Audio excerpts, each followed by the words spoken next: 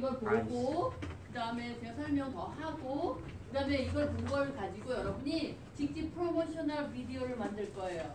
그러면 거기서 first forward는 100불. 오. 그리고 그다음에 second는 70불. 그다음에 third는 50불. 그래서 여러분 중에 그 1, 2, 3등을 뽑아서 장학금을 줄 거예요. 스칼러십을 줄 거예요. 그리고 그리고 그 다 낸 학생들은 뭐 성적에 상관없이 선생님께서 엑스트라 크레딧, 코리안 크레딧 주실 거예요.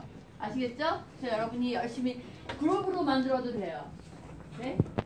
꼭 혼자 안 해도 되니까 열심히 보고 직지가 뭔지 배워가지고 거기에 대해서 비디오 만들어서 다른 사람들한테, 우리 외국 학생들한테 많이 알려줬으면 좋겠어요. 우선 비디오 볼게요. 여러분처럼 학생들이 나올 거예요.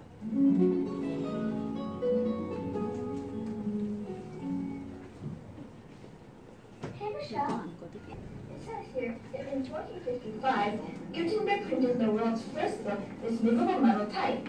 Isn't that cool? Really? That's weird. I heard that the world's first metal type book was Jikji, made in Korea. Really? I wonder who's right. Good morning. Oh, hey guys. Hi. What are you two talking about? You know, the first metal type book was made in Korea. Once again, teachers. Metal type. I wonder which book came first. Invention of the last 1,000 years.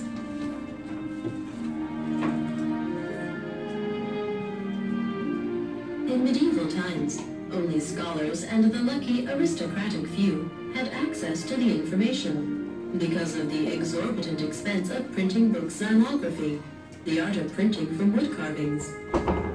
The invention of metal typeset was no less than an information revolution that was to change the history of the world. Movable metal type printing technology promised the mass production of books.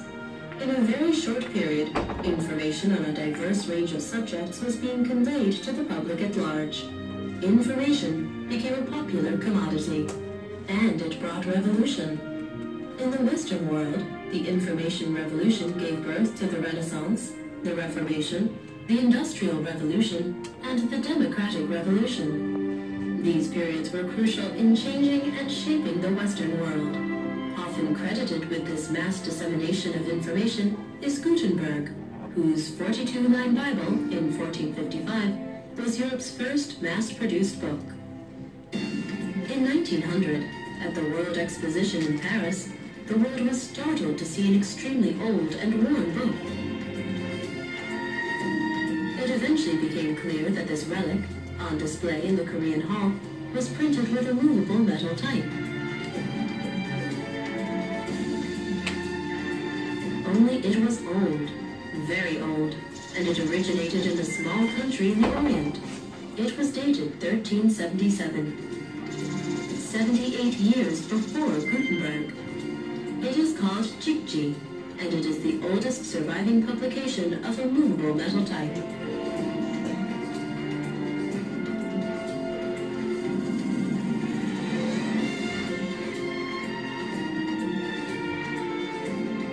Koryo's technology was clearly ahead of its time.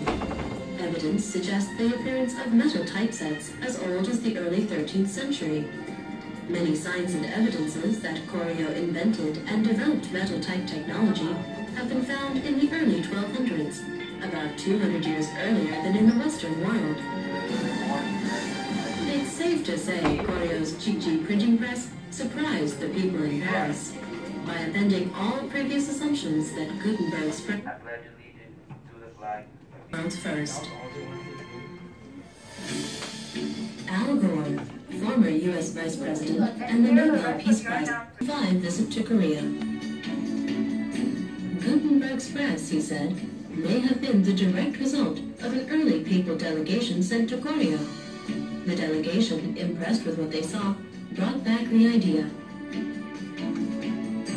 Indeed, his claim is backed by the Swiss Museum of Paper, Writing and Printing. In October 2005, in Frankfurt, Germany, German and Korean scholars took note of how Goryeo and the Chosun influenced the printing histories of China, Iran, and the Eastern world, and posited its spread along what may be called the Type Road, after the famous path Silk followed west.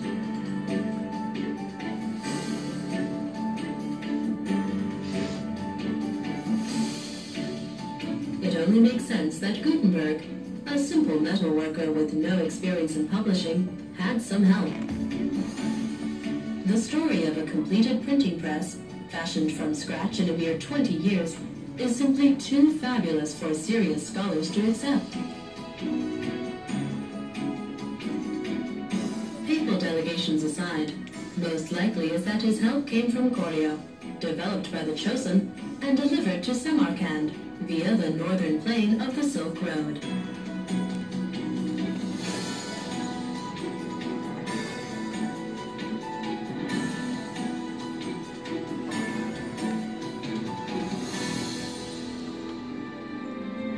As has so often happened before, the Jikji no longer rests with the descendants of its originators. It was ferried to France from Seoul in 1887.